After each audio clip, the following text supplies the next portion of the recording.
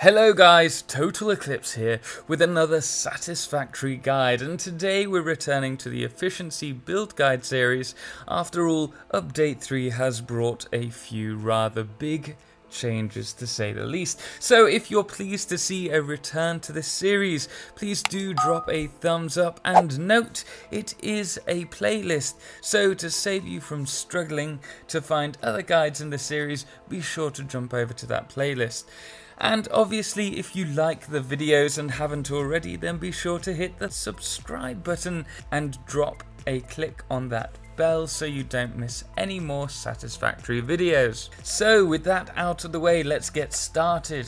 Now, with it being the first episode, we're going to go ahead and start building the necessary manufacturing process to build 15 reinforced frames per minute, which is a total of 3 assemblers at 100% base clock speed. Now do note that this series does require you to have reached the point in the game where you have unlocked both Part Assembly and Logistics Mark II in Tier 2 and Logistics in Tier 1, as well as underclocking in the MAM. Although do note, as the series develops, you will require more unlocks.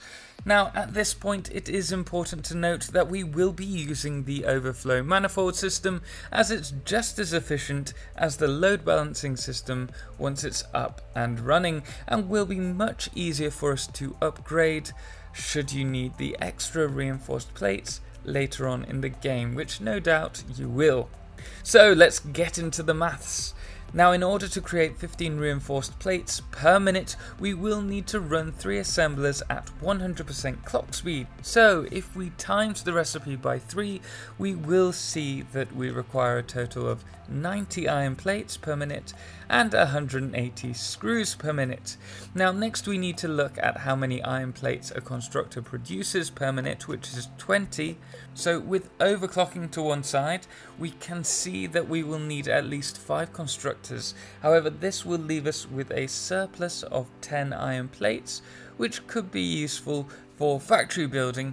But for the purpose of this build, we will try to create exactly 90 iron plates per minute. So instead we shall divide 90 by 5, which gives us 18, and adjusting the underclock here, we can see that at 90% clock speed we can create the required 18 plates per minute.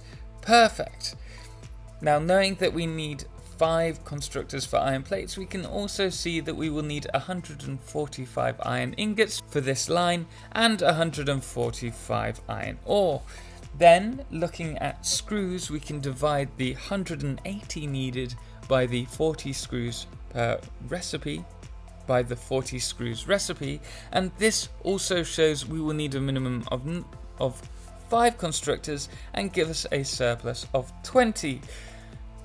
So doing the math of 180 divided by 5, we have 36. Now this, however, will make transporting the screws difficult at the end, so it would be much more ideal for us to have a total of 6 constructors working at 75% clock speed. This will give us 30 screws per minute per constructor and make an easy merge at the end along a Mark I line. Next, we need to create iron rods. Now we know that we need 160 screws per minute, which is 45 rods per minute, which requires 3 constructors running at 100% clock speed, 45 iron ingots and 45 iron ore. Now from here we know that we need a total of 190 iron ore turned into ingots, which is a total of 7 smelters, as we will need 2 separate smelters for rods and plates. Now with that out of the way, let's get started, and do note that we will be doing this on a 10 by 10 grid, so let's get started. First off, once you know where your iron is coming from, we will need to set 7 smelters running adjacent to this line. Now, notice that firstly, I'm placing the smelters in the middle of each foundation block rather than next to each other. This is really important for later on. And secondly, if you're running Mark 1 conveyors, this will mean that we need 4 lines of conveyors in total. The first 3 will be split between 2 smelters, and then the last line will have its own single smelter. Now don't worry if it gets fully saturated, this is something we don't really need to worry about.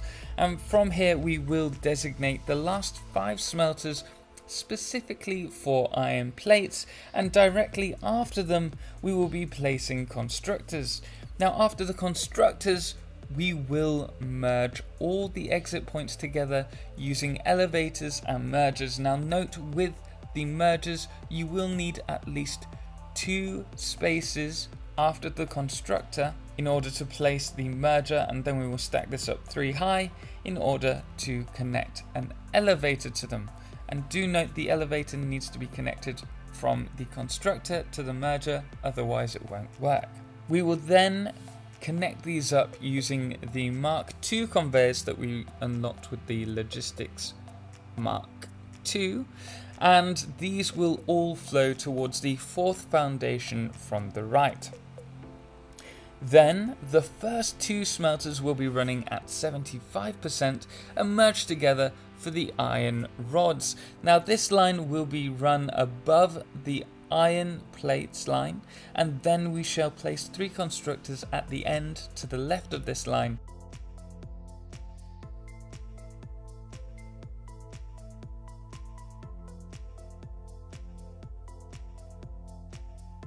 Note again the 2 spaces apart from the splitters for the elevators to be able to connect to the constructors.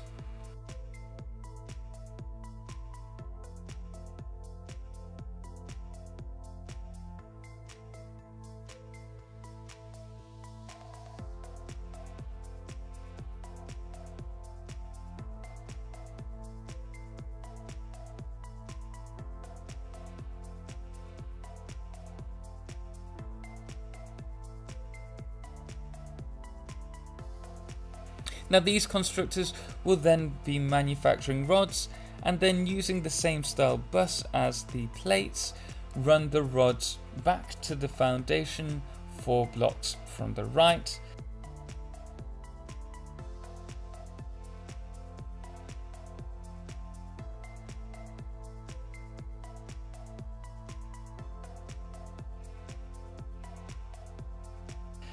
Now these will then run along and split off to the 6 constructors, which are in line with the rods constructors, to create screws.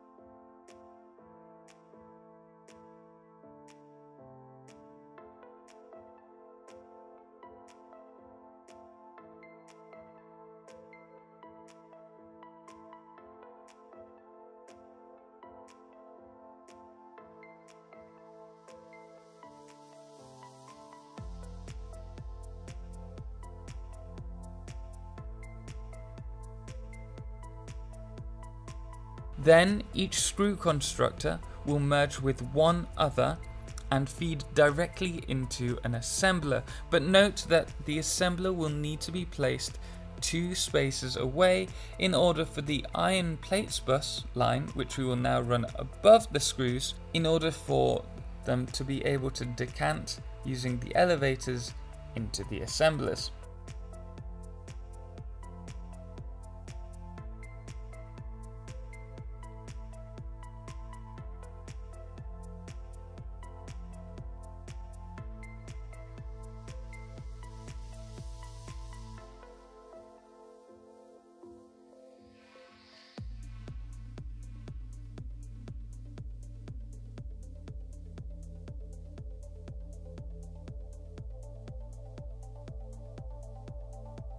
Now from here we shall merge the assemblers together, and then the finished product, our 15 reinforced iron plates per minute will be brought to a storage unit to be used in the next episode, which is modular frames. So there you are guys, a compact, easy build for you to run reinforced frames at 100% clock speed.